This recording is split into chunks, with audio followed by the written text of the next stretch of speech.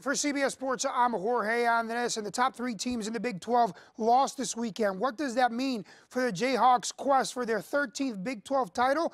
That's why we're joined by CBS Sports college basketball writer Chip Patterson. Chip, you heard me mention there are three teams, the top three teams rather, in the Big 12 losing. So what are the chances now that the Jayhawks get yet another conference title?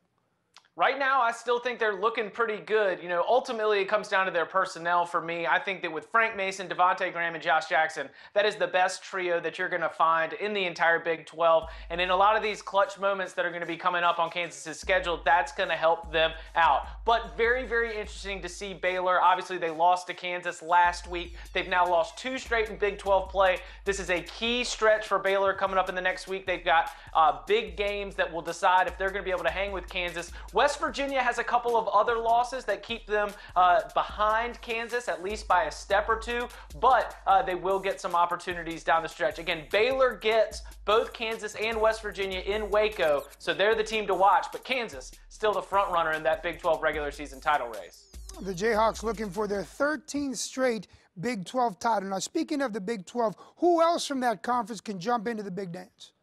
Well, I think that this is going to be a big spot also for the middle pack. Like, if those are your title contenders, the next teams are going to be the ones that are trying to get on the right side of the bubble. And the good news for them is that they all picked up quality wins for their NCAA tournament resume. Iowa State, of course, beating Kansas on the road. Kansas State, Oklahoma State, getting these road wins against quality teams, that's going to be able to help them when it comes time on Selection Sunday. When you are a bubble team, those wins are the kind of stuff that gets you in the field of 68.